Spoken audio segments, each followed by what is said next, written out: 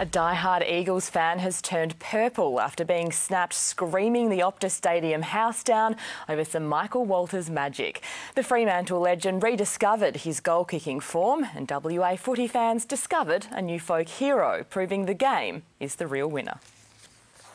In a sea of fans loving a Dockers purple patch, the lone Eagle could have felt a bit blue. Who worked something beautiful. But Jackson Ross rode the wave. A photo captured the moment and attention online. And that was an incredible goal, and just the passion was flying. And today the club came knocking with a signed jersey. That's incredible. He's a convert. Purple suits you now. Oh, look, if it makes my eyes pop, it's a good thing, I guess. Until Derby Day anyway. I'm always repping the blue and gold when I go, though. I'm loyal.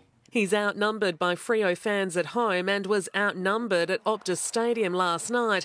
But though not every team can win, footy always does. If they're not playing the Eagles, I'm going to go for them.